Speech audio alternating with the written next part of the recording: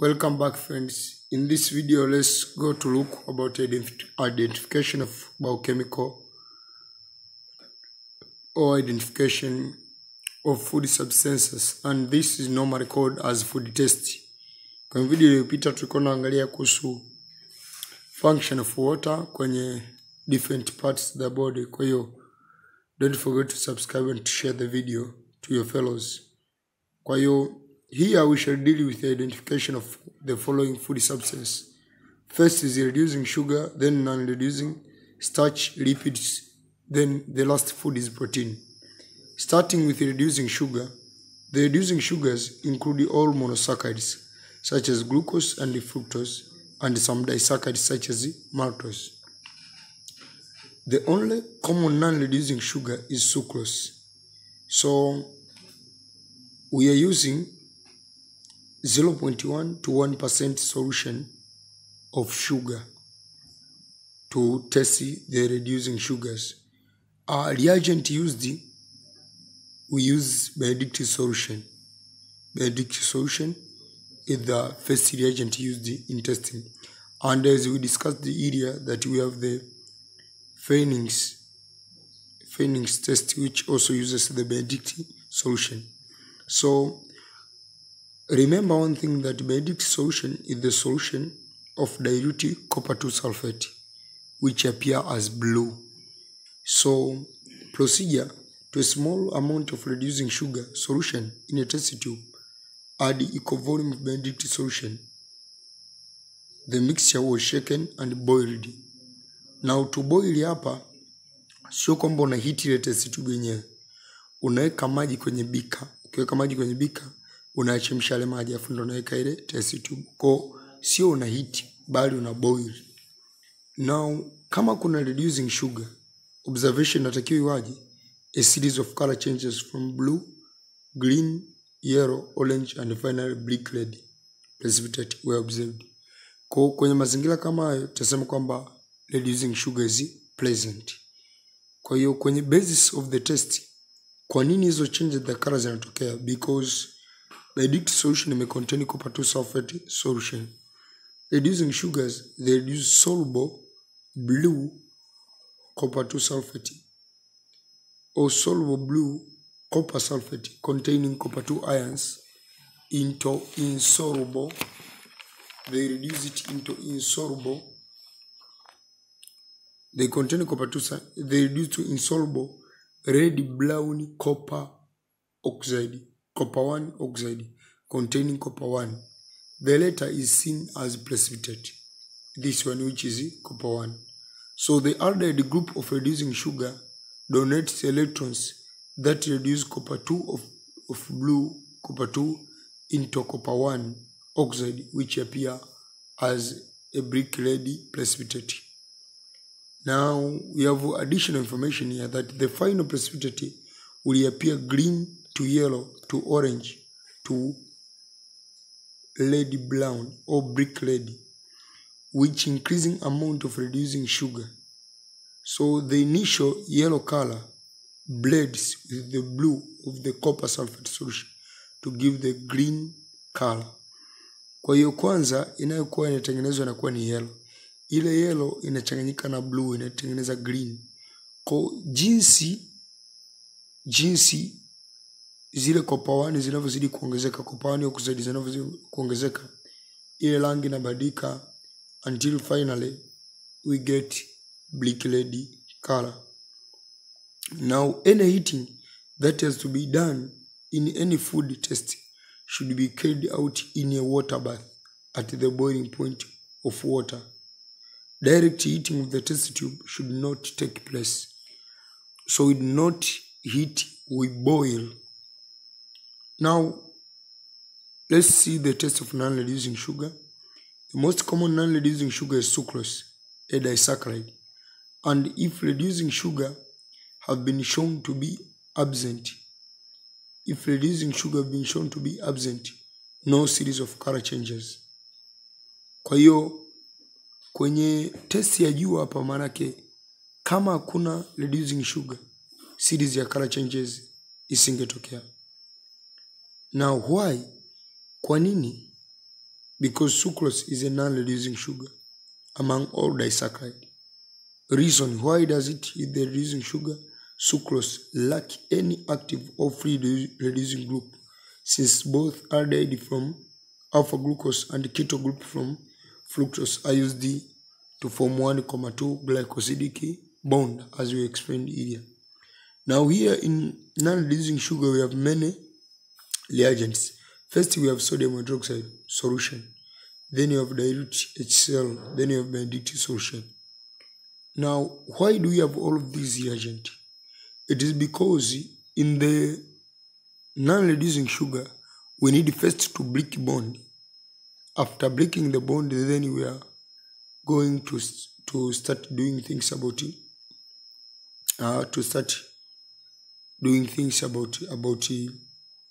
Testing for a reducing sugar. Kwa tukishavunja bondi, ile sugar yetu inakuwa nini? Inakuwa ni reducing kama zilivyo sugar nyingine reducing. So how do we break the bond now? First we add to a small portion of a non-reducing sugar, we add dilute HCl. Then the mixture was boiled and then cooled in a cool water bath. So we add dilute HCl, then we boil. Dilute HCl has the ability to break the glycosidic bond. Dilute HCl and boiling, they break the glycosidic bond. So you cool, then you neutralize with sodium hydroxide or sodium hydrogen carbonate solution. Sodium bicarbonate, but normally we are using sodium hydroxide solution. So we add equal amount of sodium hydroxide to neutralize the acid. Then a small amount of benedictine solution were added, and then the mixture was boiled again. So you boil, you add the HCl, you boil, then you cool, you add sodium hydroxide to neutralize the HCl, then you add benedictine solution. Observation is the same as for non-reducing sugar. As for reducing sugar, a series of color changes were observed as in reducing sugar. And on the basis of the test, a disaccharide can be hydrolyzed to its constituent monosaccharide by boiling with dilute hydrochloric acid. So what happens here, sucrose is hydrolyzed to glucose and fructose, both of which are reducing sugars, and give the reducing sugar test with benedictine solution. Now note that, first, if a given solution, let's say solution X, have various food substances, it is advised to start with testing for reducing sugar and not non-reducing sugar. Otherwise, the results obtained may be invalid. Kwa unatakiwa uanze kutesti reducing. Reducing usipoiona reducing, ukaenda kuiona non-reducing, manake non-reducing ndio ipo. Lakini solution yoyote utakao testi reducing ukaiona, lazima na non-reducing utaiona. Solution yoyote utakao testi reducing ukaiona, lazima na non-reducing utaiona. Kwa sababu gani? HCl na sodium hydroxide hazitabadili chochote. Kwa hiyo lazima color changes zitatokea vivyo. Ila kuna comment uko mbele ambazo tutaenda kuzielezea. For a practical, the solution may contain both reducing and non-reducing sugar. Utajuaje?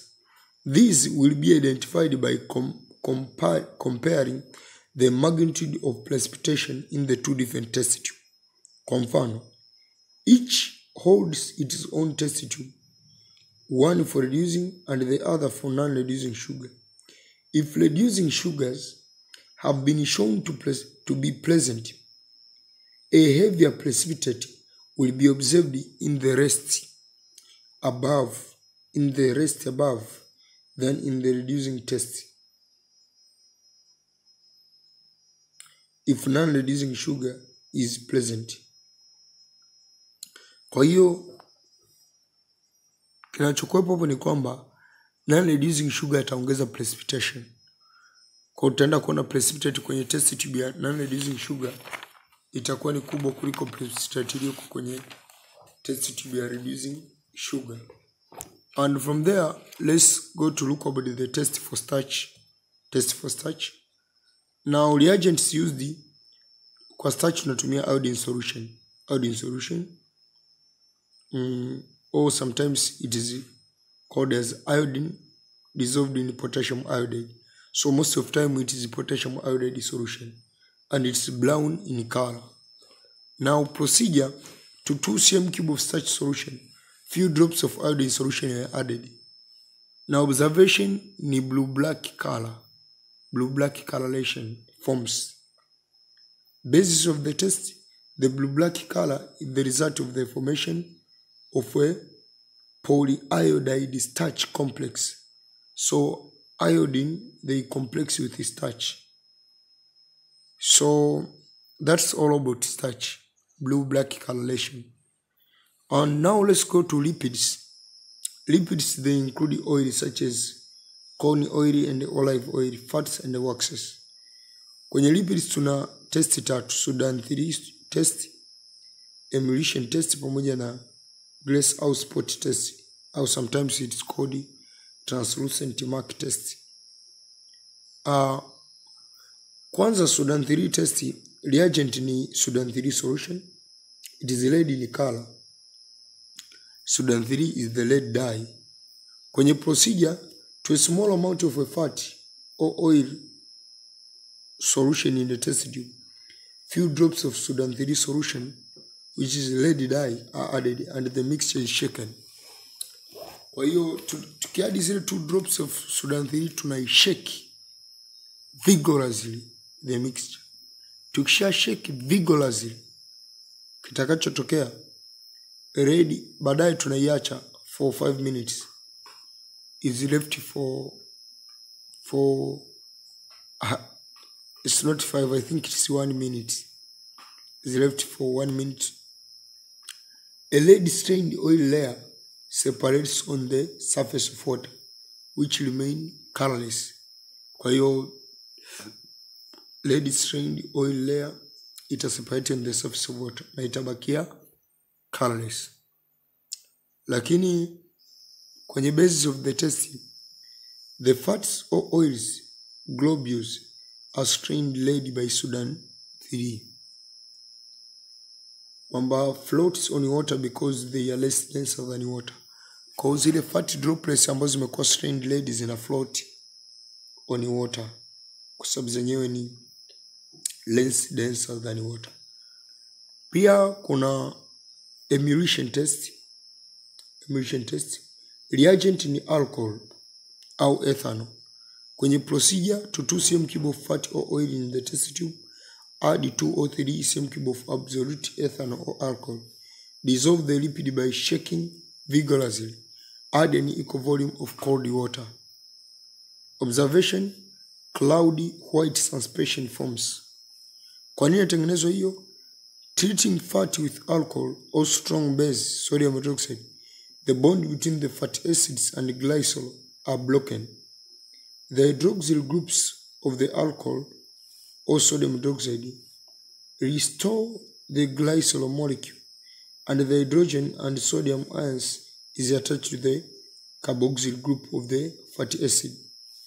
So one end of the molecule, that is fatty acid, is hydrocarbon, which means it is hydrophobic and able to mix easily with other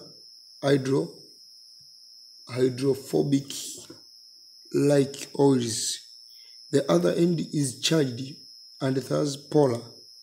It is hydrophilic, thus interacting with the water molecule. The result is amphoteric molecule. Amphoteric molecule is amphoteric molecule mixed with water. It cannot form a true solution, but instead form droplets with hydrophilic heads exposed to water and hydrophobic tails in the interior mixed with the other hydrophobic materials.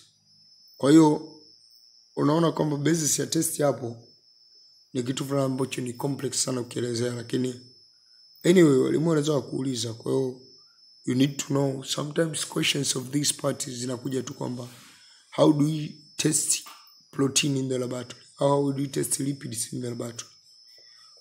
From there tunayo glass mark or translucent mark test.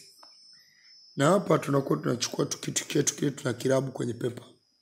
Then tuna allow time for any water to evaporate. Tunaweka ile piece of paper on the top of the flame. Observation, a permanent transparent spot on the paper. From there, and there was a need of discussing about the test for protein. The test for protein. And the protein we are testing by using the copper 2 sulfate solution and sodium hydroxide. And our final result is the purple coloration. So for this video here, my notes have been ended here. So we shall discuss this in the practical session. Also, you may go yourself in the biological science book and you may follow this part of biochemistry. Thank you everybody. Subscribe the channel and share the video. In the next video, we shall be discussing about ATP, other part of biochemistry. Thank you. Wish you nice studies.